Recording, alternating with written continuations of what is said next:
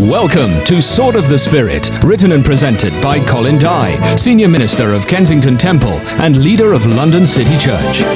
Sword of the Spirit is a dynamic teaching series equipping the believers of today to build the disciples of tomorrow. We pray that you find these programs inspiring and a catalyst in deepening your knowledge of God, your relationship with the Lord Jesus Christ, and your intimacy with the Holy Spirit. Hello and welcome to the Sword of the Spirit, a school of ministry in the Word and the Spirit. We've been looking at living faith. In other words, what does it mean to believe in God? Where does that faith come from? How do we know we're believing the right thing? How do we know this is not just some human invention? And you know, the Bible speaks so much about how faith brings us into contact with the living God. We've been looking at how the Scriptures fuel our faith, how the Scriptures give us the content of our faith. Because after all, faith is believing God. If God did not reveal Himself to us, we could never find out about Him. But God has spoken to us. The Bible says God spoke to the fathers in olden times through the prophets. But in these last days, God has spoken to us through His Son, who is the heir of all things, through whom He created the world.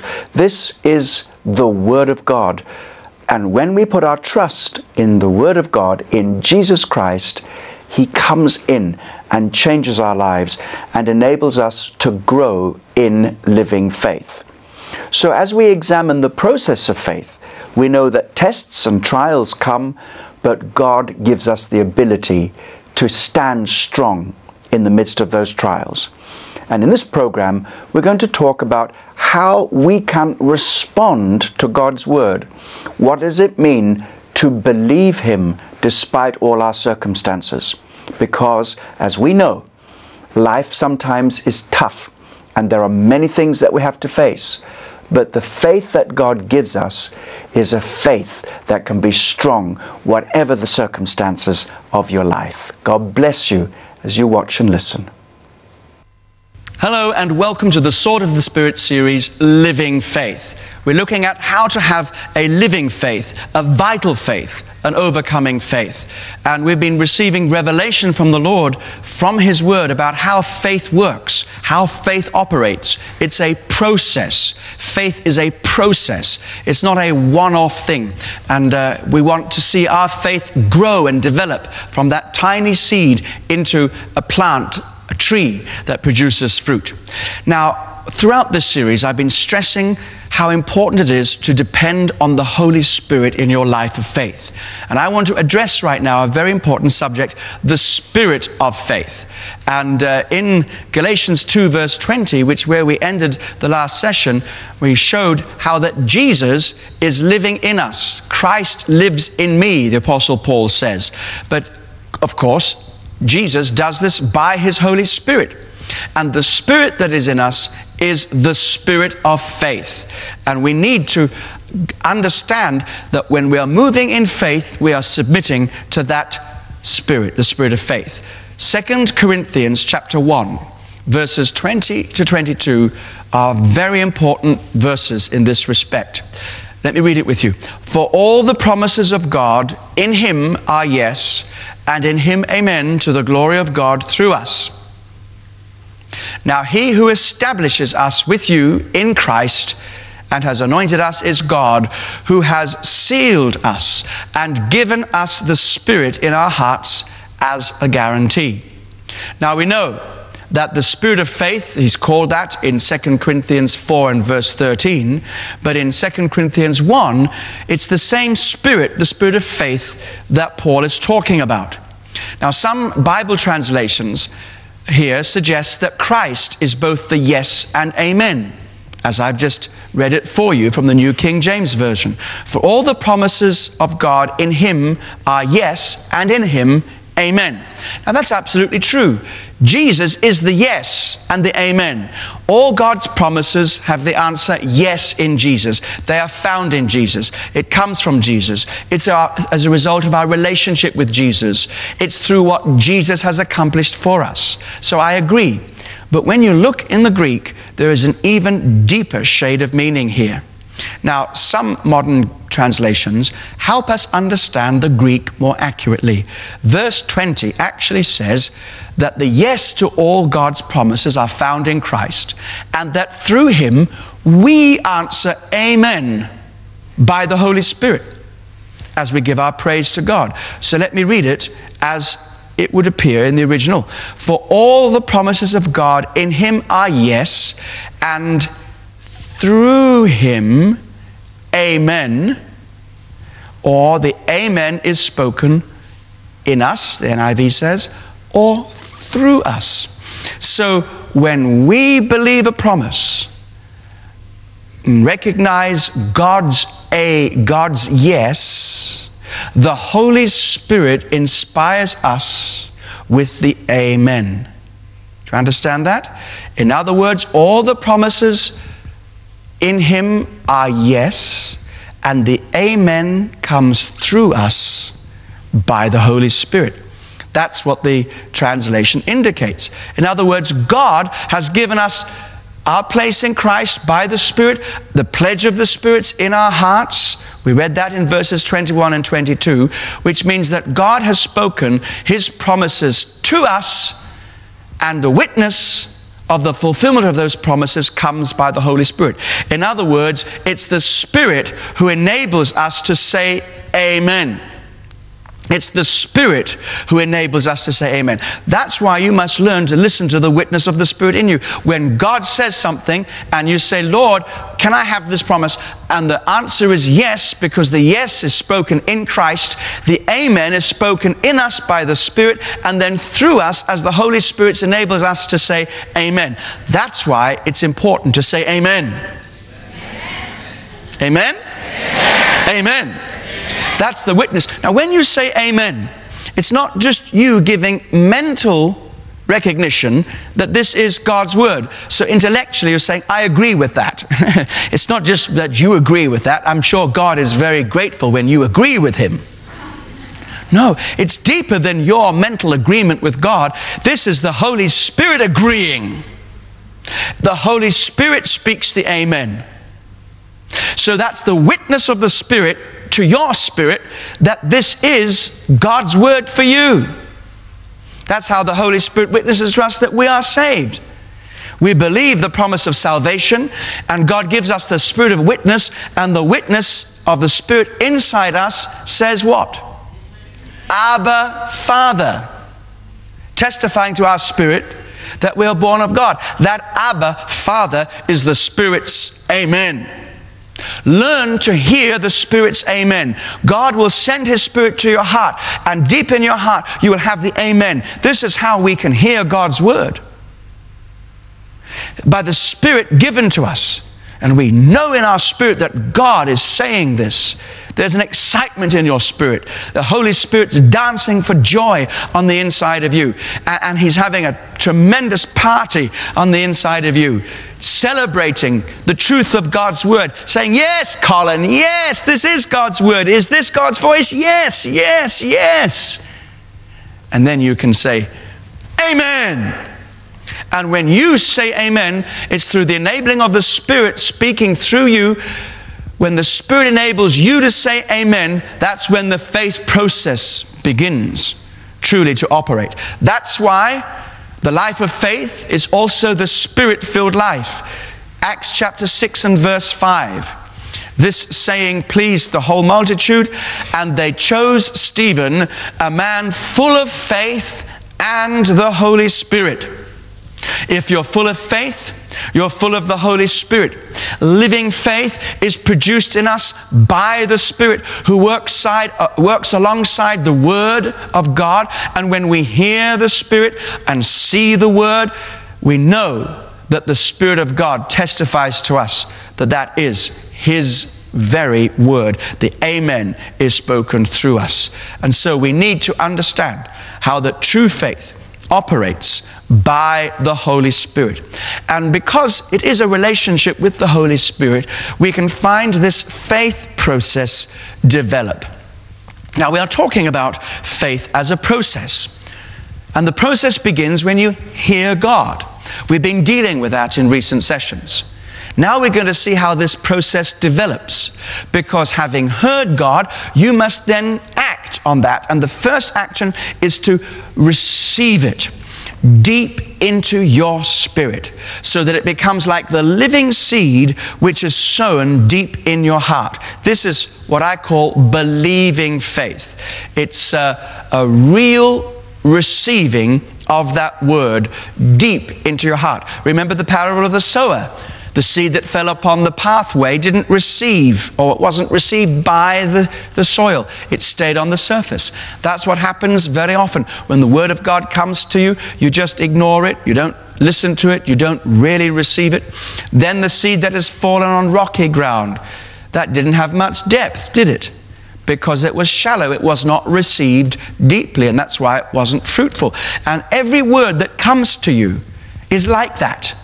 When God speaks His word to you, you must make sure you receive it deeply. Otherwise, if it's superficial, if it doesn't penetrate your heart, if it isn't sown deeply in your heart, it won't take root and it won't produce fruit. And so, we need to hear God's word and begin truly to receive it. So this is the seed of faith. That's why Jesus said, the seed or faith is like a tiny mustard seed. He's using this as an image of faith. Matthew 17 and verse 20. He says, so when Jesus said, and because of your unbelief, and I say to you, truly, truly, if you have faith as a mustard seed, you will say to this mountain, move from here to there, and it will move, and nothing will be impossible to you. A tiny seed of faith has such great results. That's if we receive it deep into our experience and into our lives. Now, God wants that tiny seed of faith to grow. The seed doesn't get bigger and bigger and bigger. That's what happens when we think we need more faith. Lord, increase our faith. More faith. We want more faith. Bigger faith, Lord. Bigger faith. When Jesus talks about great faith, He's talking about that tiny seed producing great results in you. It's that tiny seed beginning to grow.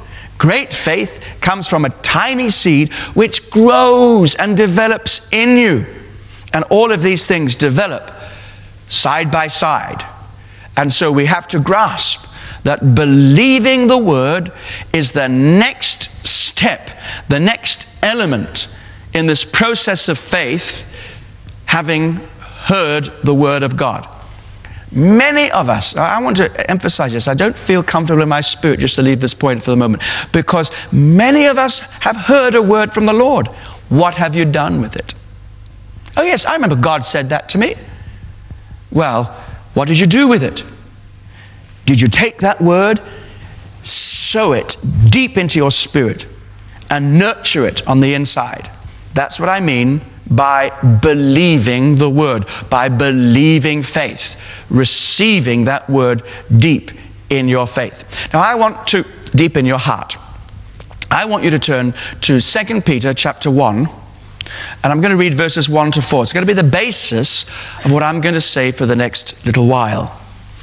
Simon Peter, a bondservant and apostle of Jesus Christ, to those who have obtained like precious faith with us by the righteousness of our God and Savior Jesus Christ, grace and peace be multiplied to you in the knowledge of God and of Jesus our Lord, as His divine power has given to us all things that pertain to life and godliness through the knowledge of Him who called us by glory and virtue, by which have been given to us exceedingly great and precious promises, that through these you may be partakers of the divine nature, having escaped the corruption that is in the world through lust.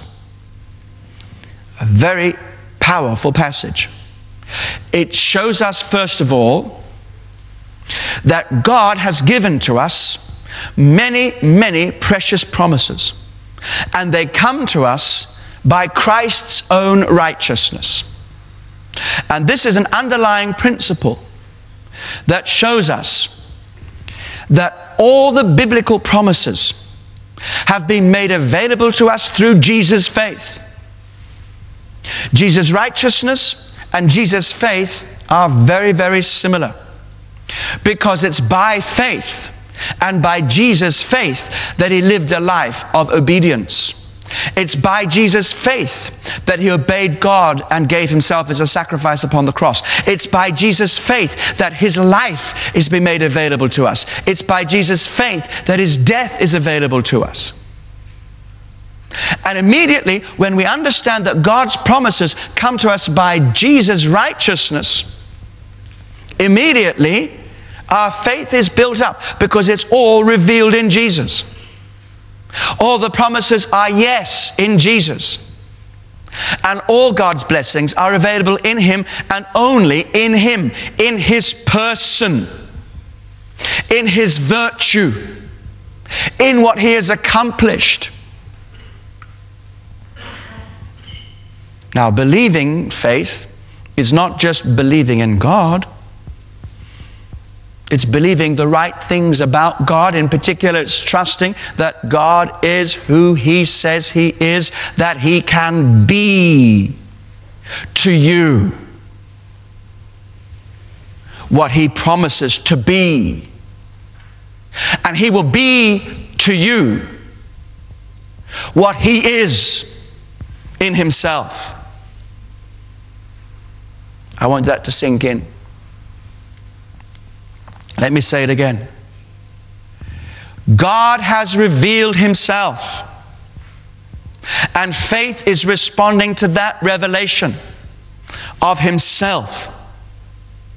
And God has revealed himself to be in himself the living God, the God who heals, the God who provides, the God who rescues and delivers. And faith is acknowledging that God will be to you everything he's promised to be to you, because he is these things in himself, and in blessing you, he is being true to his nature.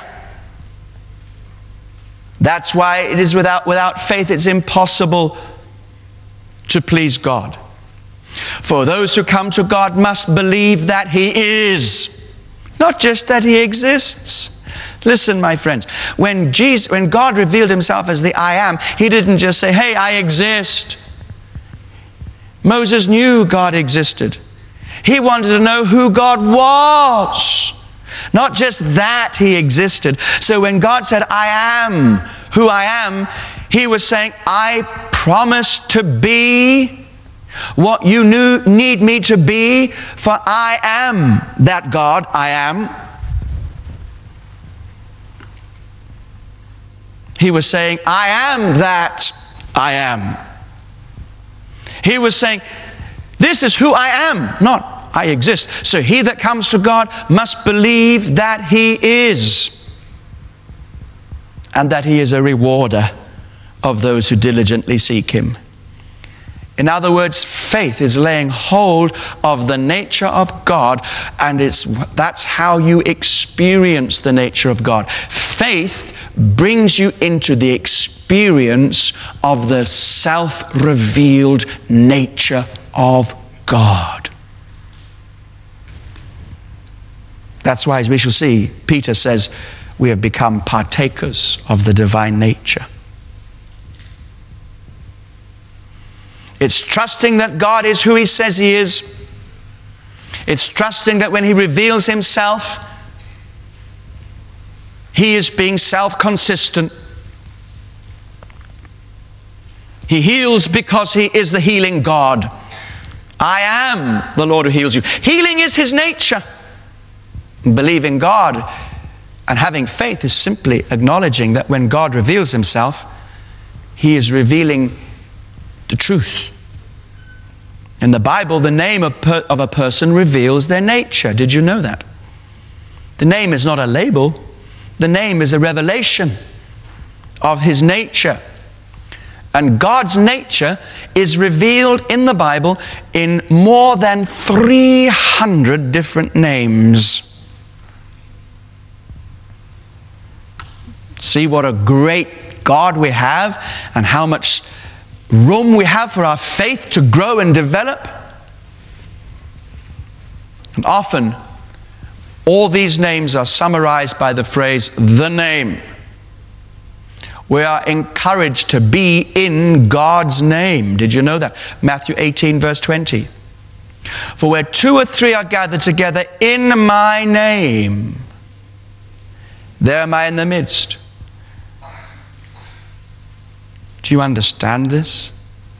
I think we better stop and pray for revelation.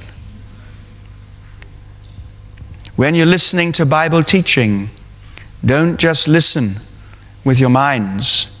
Listen with the ears of your spirit. For revelation can come to you that will transform you. When we gather together in his name. With 300, at least 300 revelations of the nature of God, which you can draw from for your own needs. The name of Jesus. Now, the Bible teaches that the name of God is full of God's power. That's why the Jews never dared utter the name Yahweh. They were urged to glory in his name. 1 Chronicles 16 verse 10. Glory in his holy name. Let the hearts of those rejoice who seek the Lord. And over again, we see the power of the name of God. The power of the name to heal. The power of the name to destroy and defeat the enemy. The power of the name to protect. The power of the name to bless. We see all of this throughout the whole of the Bible. And so this means that God has revealed himself in his word, that it's basic to his nature to heal, to defeat, to protect, to bless. He is the blessed God. He is his nature to bless. So believing faith means trusting that our God is a healing God, that he is a protecting God, that he does overcome our enemies, and so on. Now Yahweh, of course, is the principal name of God. It's found in Exodus chapter 3. I am that I am. That's where we get the word Jehovah or Yahweh from. But the second most common biblical name is Elohim. And the Elohim word is used some 2,550 times in the Bible. It's a very, very prominent name. And it refers to the one to whom all power belongs. Now Elohim is shortened, shortened to form El. El. We've had this before. El Shaddai.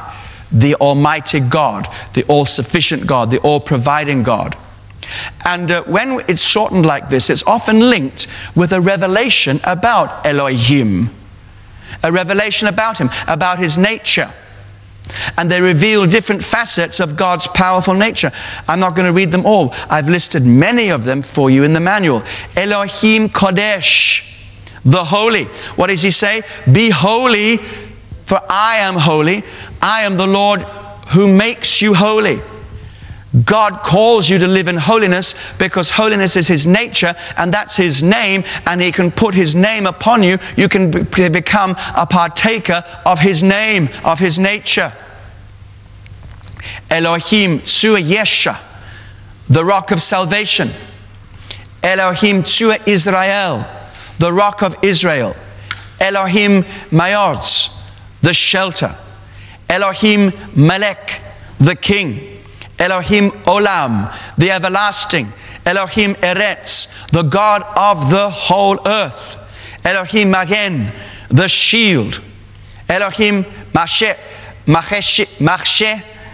Metsuda, forgive my bad pronunciation, the refuge and fortress. Elohim Emet, the truth. El Eloyin, the Most High. El Roy, the all-seeing, El Shaddai, almighty provider, Elkanah, the jealous. I said I wasn't going to read them all out, and so I'm not going to. They're all there for you. And you see in every one of these revelations, it's a revelation of the divine nature of God and that's name which He has given you. And I've got to get to this point. I'm so excited. I can't wait for it to come up, because we have all of these names in the name of Jesus. God has taken all of those 300 names and more and wrapped them up into one glorious name. And His name is Jesus the Lord. And that's what it means when it says God has given Him a name. God has taken all of His nature, all of His glory, every aspect of His divine nature and being, and given that to Jesus for us, so that when we come to God in the name of Jesus, we experience everything that has to do with His divine name and become partakers in the divine nature. That's faith. That's what faith gives you. Hallelujah. Hallelujah. And so God's promises are nothing more than verbal declarations of His nature. When God speaks, He speaks out of His nature. He speaks in total self-consistency. You often heard somebody say, well, that doesn't sound like you. Is that you talking? And what we mean is saying, well, that's not like you. You are behaving out of character. God never behaves out of character. He never speaks out of character. When God speaks, His almighty, all-powerful, His omnipotent character, His character comes out in what He says. What He says is totally consistent with His character. That means that when He says it, He will back it up 100%. Oh, hallelujah. This is such a blessing today. So we can say that believing faith is laying hold of the Word of God, particularly the Rhema Word of God. And the Rhema Word of God is the same as that particular aspect of God's nature and character that He is revealing to you at that time to meet your need, so that you can become what He's called you to be.